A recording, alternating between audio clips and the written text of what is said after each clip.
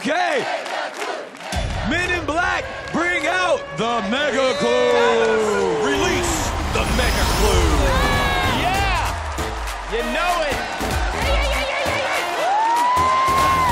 Yeah!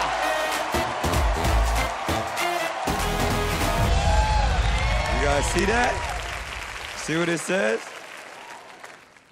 Oh, Grammy. Congrats on the win. All right, Miss Teddy, what can you tell us about this clue? Well, winning a Grammy was one of the greatest moments of my career. You know, as for me, once I was afraid, I was petrified. Sometimes you have to go through life without anyone by your side, but you learn how to get along and you learn how to survive. Wow. Yes. Last time we saw a butterfly, and that's, transformational. There is no better transformational, empowering song than I Will Survive. Oh. Plus, she's won 2 Grammys. Woo! Gloria Gaynor, welcome to the Masked Singer. That's amazing.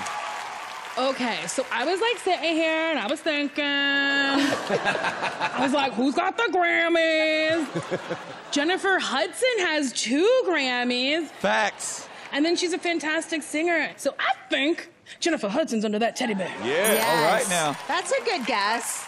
However, that mega clue is quite a clue because last time we saw choir gowns in her package. Yep. And this person is the most awarded gospel singer, CeCe Winans. That is true.